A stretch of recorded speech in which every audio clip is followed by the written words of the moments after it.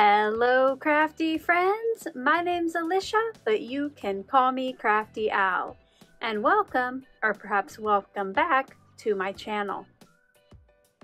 Each month I like to stop by and revisit a past sheetload of cards for my Sheetload Rewind series.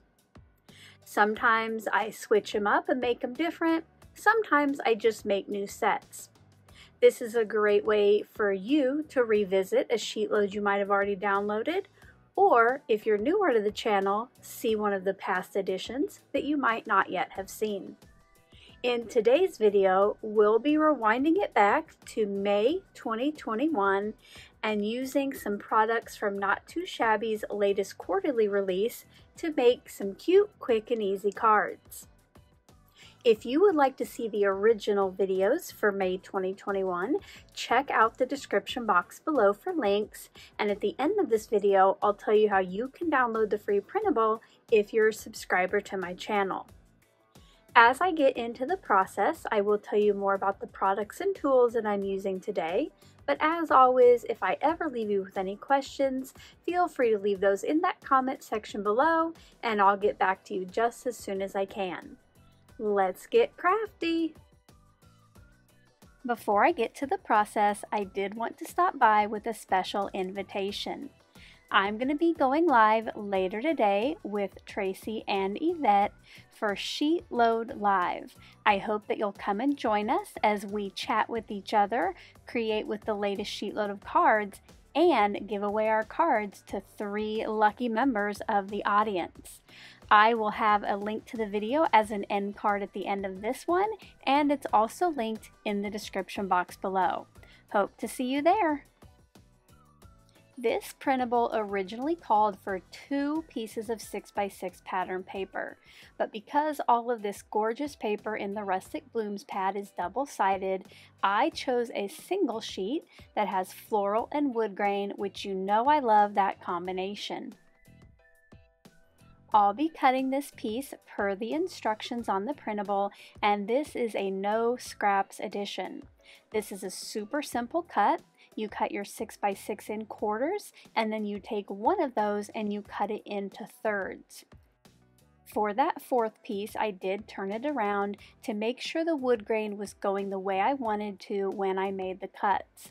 Now at this point, you could flip-flop these and do some wood grain squares and floral little rectangles, but I did decide that I really liked the floral on the big square, so all 3 of my cards will look the same.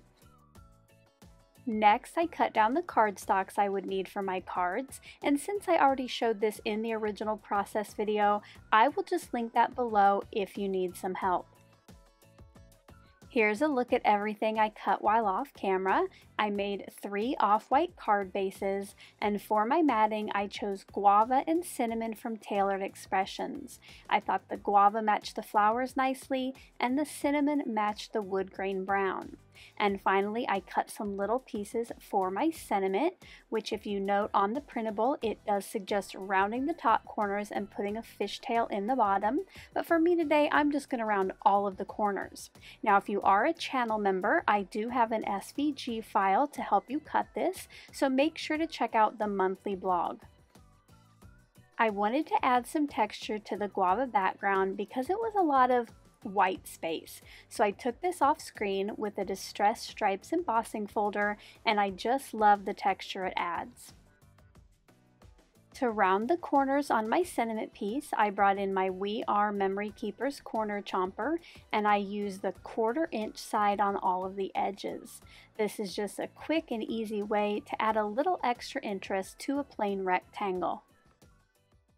I brought in my pattern paper and the cinnamon mats, and I adhered each pattern paper to the center of its mat, trying to get as even a border as possible. These cards are going together so quickly and easily, and I love the fact that all my pattern paper is used up. Let me know in the comment section below if you like a no scraps edition, or if you like one that has a little bit of pattern paper left over to either make a card with scraps or to use on the inside of your cards. Before I can put the cards together, I need to stamp my sentiments, so I brought in my mini MISTI, the sentiment pieces, cinnamon ink from Tailored Expressions, and this blooming sentiment stamp set from Not Too Shabby. I'm going to be using the stamp that reads "Thanks a Bunch," and I need to set this up toward the top center of my piece so it fits with the sketch. Once I had it in place, since this was a new stamp, I removed those manufacturing oils with my fingers, and then I got it inked up and stamped. Once it's set up, I can easily stamp the remaining two pieces. I just love being able to do multiple stamped images with my MISTIs. And now it's time to start the assembly. The first thing I do is add adhesive to the back of the square piece, and I place that to the left side of the Guava cardstock, getting as even a border as I can on the top, bottom, and left edges. Then, before I place the other two pieces, I'm going to adhere these together. The sentiment piece goes a little bit to the right of center behind the small rectangle. Luckily, my wood grain had that straight line there, so it was nice and easy to line up. Once those two were adhered together, I added adhesive to the back and placed it onto the card front. I tried to get that same border that was on the left side over on the right. Now for the remaining ones, instead of doing one card at a time, I did more of an assembly line process. Let me know in the comment section below if you do an assembly line where you do the cards in chunks, or if you put one card together at a time.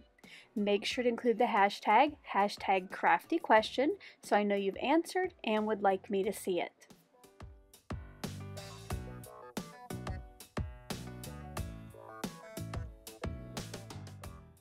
Once the pattern paper and cardstocks were all together, I then adhered these pieces to the front center of the card base, once again trying to get a nice even border all the way around. I added the remaining card fronts to the card bases, and then to finish the cards off, I wanted to add a little sparkle, so I brought in the Rustic Blossoms enamel dots from the new Not Too Shabby release, and I decided to go with kind of the darker green ones because I thought it matched some of the greens in that pattern paper.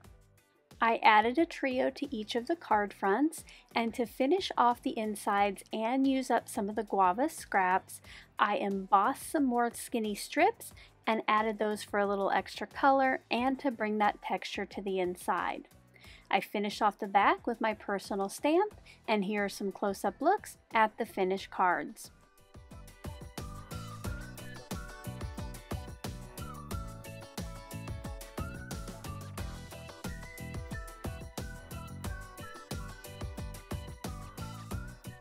I hope you enjoyed seeing how I made these 3 cute, quick, and easy cards using the May 2021 SheetLoad of Cards and some new goodies from Not Too Shabby. If you did, as always, a thumbs up is appreciated. Now let me tell you how you can download the free printable. As always, I do ask that you're subscribed to my channel before you click on the link, which I'll tell you where it's at here in just a minute. We do just go on the honor system here. I don't make you email me any proof. Please just make sure you click on that subscribe button below before you click on the link. You're going to find the link to the May 2021 SheetLoad of Cards printable down in the description box right above my supply list. Now you can download it to your device and print it, or you can just download it and use it on screen. There is going to be a third page in the file you download, and that has all the copyright and use information. So once you've read page 1, I would suggest printing only pages 2 and 3 if you are going to print it out. Until my next video, I hope you're all having a crafty day. Bye-bye. Thank you so much for taking the time to watch all the way to the end of the video. I hope now you'll consider clicking on one of the videos or playlists I have linked above. And if you are interested in any of the products or tools I used in today's video, I do have some links in the description box below.